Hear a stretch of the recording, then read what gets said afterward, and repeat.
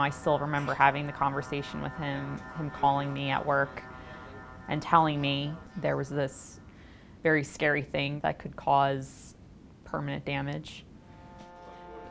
It was a little rough, kind of getting our minds wrapped around the idea that this was actually happening.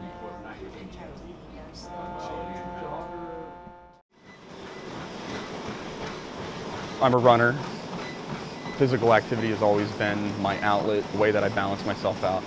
I was stretching to go for a run, and I guess I stretched a little bit too far, and I heard something pop in my back and instantly knew something was wrong. I had an MRI done. I had a slightly herniated disc and a tumor. Initially, just finding out, obviously that you have a tumor in your spine, it's a very scary thing, and that fear kind of permeates into everything. I was terrified. I was absolutely terrified. I'm an anxious person by nature, and I felt really uncomfortable with the doctors that we had seen previously. They wanted to cut me open right away. So I was hesitant to jump into a situation where I didn't have all the information I needed right away. Aaron first came to my clinic in June 2011, and he was diagnosed with a spinal cord tumor. It's called a Schwannoma. It is typically a benign tumor, but in 5% of patients it's malignant. By the time he came to us, his symptoms had subsided. He had a first opinion where he was told he needed emergent surgery. And he was told that there's a significant risk of a dorsiflexion weakness or a foot drop. Now, a lot of times, if we feel that a tumor is benign, because of the location of the tumor, because of the nerves involved, because of the function and the importance of that function on somebody's ability to walk, let alone run, we may just watch it to see the rate of growth.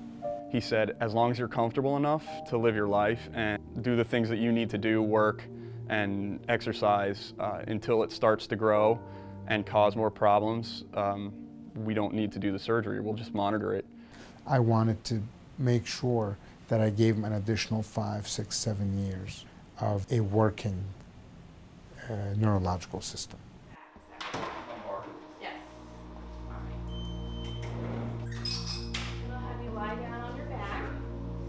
After 2.5 years of watching this tumor, its symptoms as well as radiographic progression, we had evidence that it had gotten significantly bigger. We decided to proceed with a conversation with him about the need for surgery at that point. But I said to Aaron, we do a lot of these surgeries. People seek us out from all over the world for this kind of care. Yeah, and lab work. He made me understand the consequences, the good and the bad of the surgery. He gave me confidence that I was going to be okay or have the best chance that I could possibly have to be okay.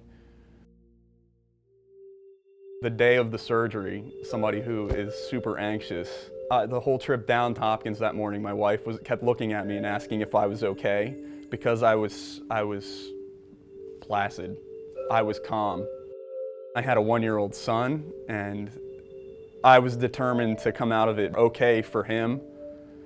The operation took, I believe, about 4.5, 5 hours. It went smoothly.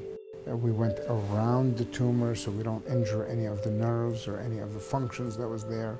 We were able to remove the entire tumor, and there was no damage to the nerves.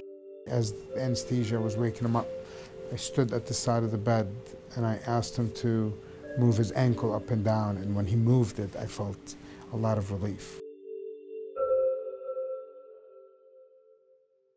Right now, I feel great. I feel like my life is back to where it was. I'm not perfect after a surgery like that, but I can touch my toes standing up. I'm back to running almost as much as I was running before.